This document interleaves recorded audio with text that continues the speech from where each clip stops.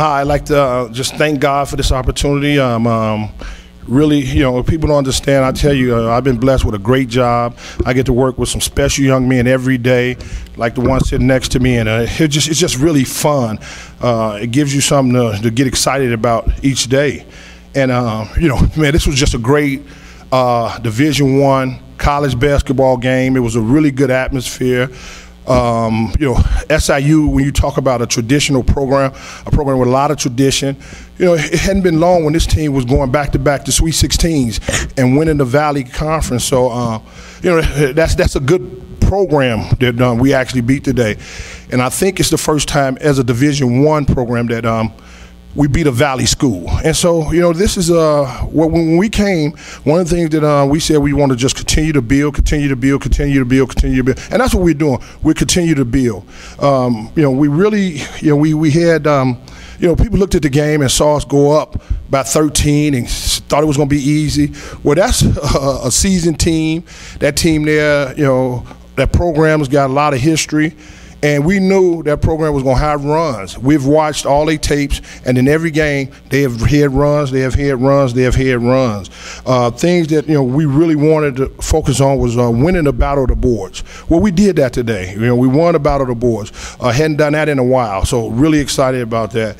And then when you talk about having, I think we had like 6 guys in double figures today. That's the type of ball club we are. We're a ball club that once we shed a ball, we got guys that can score the ball. And when you're talking about having 13 assists, we want to, up that, but that's the type of team we are. I'm so proud in just the effort, how our guys withstood the run SIU made by taking the lead. And they did take the lead. Our guys did not panic. Our guys showed a lot of composure, showed a lot of heart, showed a lot of toughness and confidence. And that's how you build programs, man. And these guys here, man, it's just great to work with these young men. And the guy over to my right, he's been through a lot.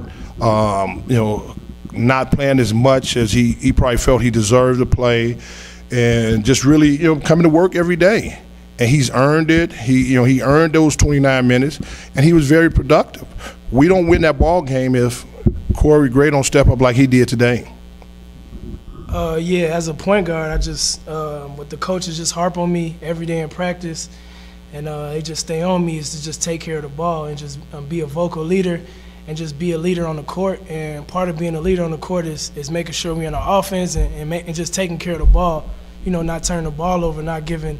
We need to get a shot every possession. So that's probably one of my main focal points as a point guard, just to take care of the ball. So I just try to do that every possession. Yeah, I mean, in the huddle, we're all seniors out there, and we know what it takes to close games, to win games. So we all got to step up and knock free throws down. We know in the first half, I don't know what the percentage was, but we didn't shoot well in the first half. So and at halftime, we talked about that. Like, we have to make free throws in order to win games. So at the end of the game, we just got to go up to the free throw line and just knock our free throws down to seal the game.